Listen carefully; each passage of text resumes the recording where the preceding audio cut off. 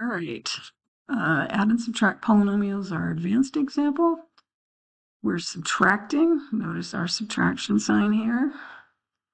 So we're going to remove the first set of parentheses. Since there's nothing in front of that set of parentheses, nothing changes when we remove them. But because there's a subtraction sign in front, this subtraction sign has to distribute. So we have a minus 3x squared and a plus 3. We're going to scan through that, find our highest powers of x. There's an x squared here and an x squared here. Combine them by adding their coefficients. So we have 4 take away 3, which is 1. So we have 1x squared.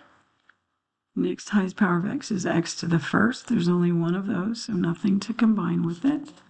So plus 2x. And finally, a plus 3. Don't forget him.